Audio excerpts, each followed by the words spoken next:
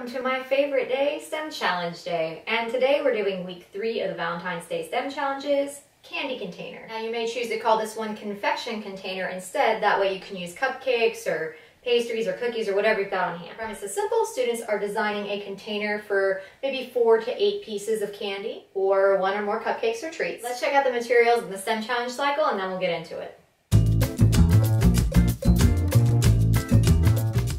This is the STEM Challenge cycle you should follow for every challenge. I've defined each step in another video.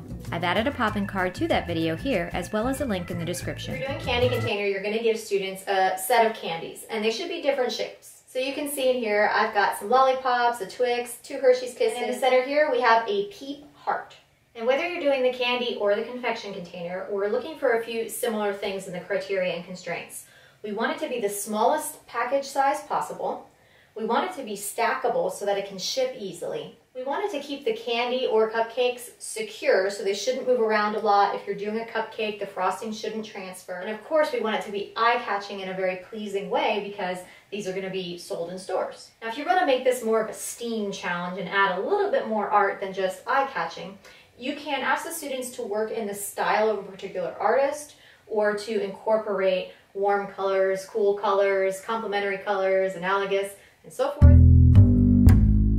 So there are a few different ways you can add some difficulty. The first is to consider your materials and give students fewer rigid materials or maybe even no rigid materials. As you know, I'm fond of sometimes giving students, particularly older or STEM challenge savvy students, impossible challenges. So asking them to create something that's stackable and will hold everything in place that doesn't require anything rigid is quite difficult. One idea I really like to add to this challenge is to have students consider the shelf in the store that this will be displayed upon and give them a criterion that their designs must fit 10 identical units on a store shelf that is 12 inches by 6 inches by 6 inches. They don't need to actually make 10 of their units. They would just take the measurements of one and then obviously do the math.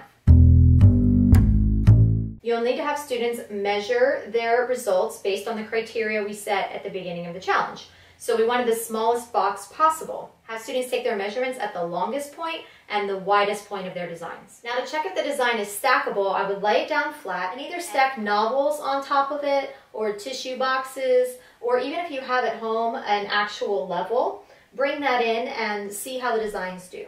We also said the designs had to be secure, that they would keep the candy or cupcakes in place. So in order to test that, I would have students invert the box and maybe shake the box, and then check to see that everything is still in place. Now, side note on this, I do allow students to use tape if the candy has a wrapper. We also said the designs had to be eye-catching. Now, I would either have students within their groups give themselves a score out of 10, or you could have all of the students in the class give feedback. Now, if you do have students vote, you don't want to spend a ton of time on it unless you want them to work on averaging, in which case they could go around and distribute their votes within a paper bag, perhaps. The way you can do it is just have students come up with their designs and then count down from 10 and get a quick count of how many 10s and 9s and so forth. It doesn't have to be that complicated. You can just let students grade their own. To extend on this one, you can have students consider different size shipping boxes and figure out how many of their individual units would fit in these boxes and how much wasted space there would be. You could even set this up in centers where you have different size boxes. Don't buy anything, just use maybe an Amazon box that you have or even like a storage bin. Put a different size one at a few different tables and have students use their measurements of their individual container to figure out how many could fit within each box in order to determine what is the best shipping box for their design. Younger students, that might be pretty difficult, but I would encourage you to consider doing a hands-on version of this where you have them trace basically the footprint of their design, and they can use newspaper or butcher paper to measure out the bottom face of a box and then determine by placing their footprints of their containers on that how many could fit in each layer. The next step would be to measure the height of their design and compare that to the height of the shipping container. Again, they can create a newspaper or butcher paper of that face of the box and mark lines all the way up. And then from there, they know what fits on one layer. They know how many layers are in the box. Now maybe they're too young to do the multiplication, but surely they can draw the picture out or even use manipulatives. You want to take that exercise a step further,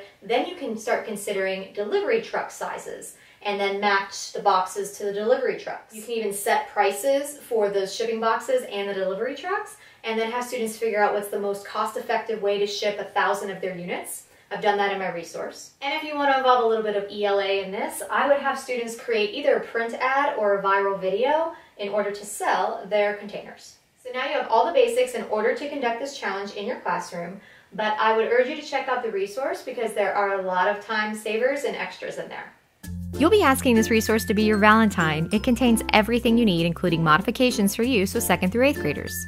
You'll still need to gather the simple materials, of course, but the hard parts are done. You'll get aligned next-gen science standards, links to my STEM challenge how-to videos to help you get the most from each challenge, and the candy container materials list. In teacher tips, you'll find premise and setup, how to increase or decrease difficulty through the criteria and constraints list, measuring results, and cross-curricular extension suggestions. You'll find 2 editable criteria and constraints lists so you can tailor the challenge to your students. For student handouts, there are 2 versions, 4-page expanded room for response for younger students and a 2-page condensed space paper saver version. You'll also find a set of group discussion questions. In the extension handouts, you'll find editable shipping and delivery math exercises with teacher tips, as well as math extension and process flow templates. This resource is available individually and as part of the discounted Valentine's and Mega STEM Challenge bundles. Links can be found in the description below the video. Make sure you do not forget to like and subscribe. I'm going to be back next week with Challenge 4, which is Flower Frenzy. See you next time.